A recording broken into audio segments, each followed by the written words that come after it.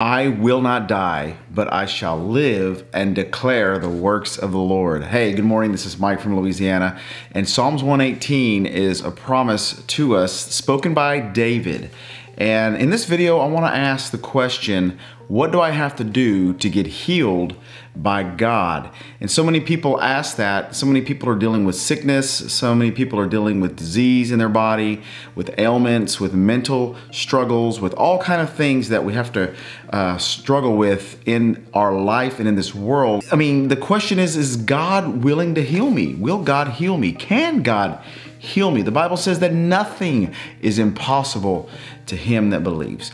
And so we know that God is a God of the impossible. And so we want to talk about that today. In Romans 10, 6 and 8, Paul says, "The word is nigh thee, even in thy mouth and in thy heart."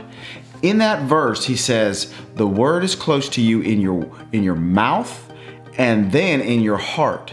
So first we have to understand that getting our healing is something that we have to learn to speak out first, and then it becomes established in our hearts. Now you might say, well, I'm gonna walk around and I'm gonna say, hey, I'm healed in Jesus' name, but I'm still sick. So am I denying the fact that I'm like sick? Am I just ignoring the fact that I'm sick? Am I kind of pretending that, hey, I'm not really sick, I'm just believing God's gonna heal me and I'm gonna call myself healed? No, that's not what we're saying. We're saying, yes, sickness is a reality. Sickness is something that we do not deny that it exists. But what we are doing is we are choosing to focus on the fact that God's healing power is it trumps that in our body. And so that's what we focus on. That's what we confess. So in 1 Peter 2:24, the Bible says that by his stripes we were healed. So this is the crux of what I want to talk about today, because the were means it is past tense. It means that it already happened. It means that it was something that took place 2,000 years ago. You and I were healed. Now, this is what we have to get our brains wrapped around, because most of us are trying to get healed, get something in the future that will help us now, that will get us healed, but it's already been paid for. Let me ask you this. I have 4 kids, and I tell my kids all the time that I want to bless them. I want to give them, things that I desire to give them. And my wife and I, we love to bless our kids. Now, we never give our kids a gift and say, well, now you got to pay for it. That is not how it works. And with God, the same thing happened. Your healing was already purchased 2,000 years ago on that cross when he died and gave his life. The stripes that are on his back paid for your healing. So you and I have to learn to accept this gift. Now, how many of you gave your life to Christ? How many of you, whenever you gave your life to Christ, it cost you something? It absolutely did not.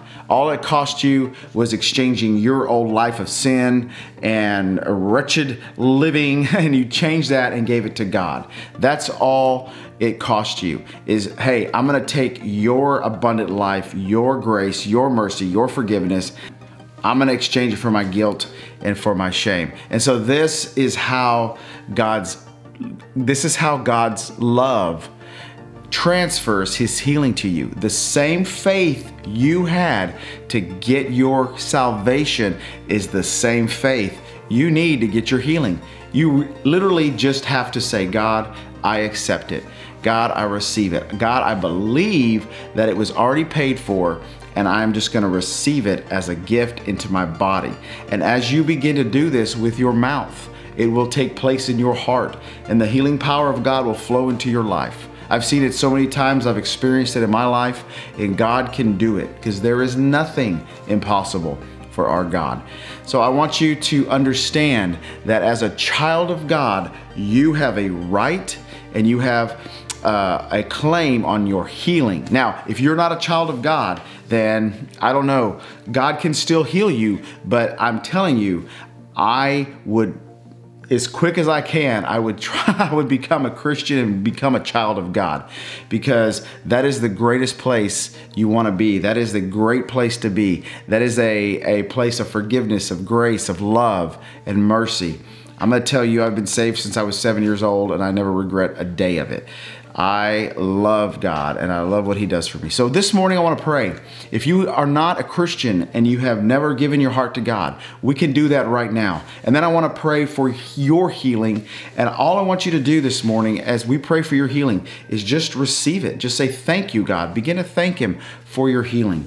So let's pray this morning. Father, in Jesus' name, if this person watching this video this morning has never given their life to Christ, if they're living their own life, living in sin, living in shame, living in condemnation, living in anger and bitterness and just whatever they're going through right now, Father, there is a better way that you have purchased for them. So Father, right now in Jesus' name, Lord, we just say this with me. Say, I accept you, God.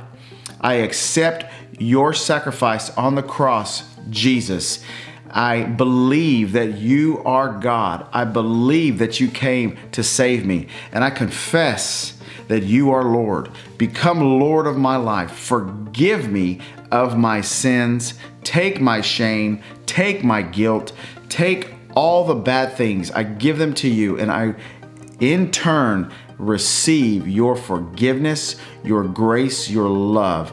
I thank you in Jesus' name. That's it. That's all you had to do. If you prayed that prayer with me and you believed it in your heart, then you are saved and you are going to heaven and you are a child of God. Now let's pray for that pain in your body. Let's pray for that sickness that you're going through. Let's pray for whatever is ailing you right now. I believe in Jesus' name that your healing will take place by faith in Jesus' name. So wherever you're sick in your body, just take your hand and begin to place it on your body, wherever you are. So Father, in Jesus' name, I praise you and I thank you that your blood paid the price for my healing. I don't have to do anything. I don't have to say 10,000 prayers. I don't have to walk up a mountain or sacrifice anything, Lord. God, I just thank you that your blood, your sacrifice already paid for my healing in Jesus' name. So Lord, as your saints lay their hands on their body, Father, in Jesus' name, Lord, we just thank you that your healing power is flowing into their body right now, Lord.